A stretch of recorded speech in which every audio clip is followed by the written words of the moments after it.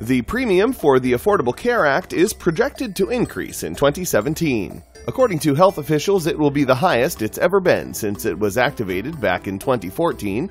The premium changes will vary between different insurance plans. Jesse O'Brien, policy director of the Oregon State Public Interest Research Group Foundation, said, "We're definitely concerned about the possibility of large rate increases for next year. What this undermines is the need to do far more about the underlying drivers of healthcare costs in general than we have to date."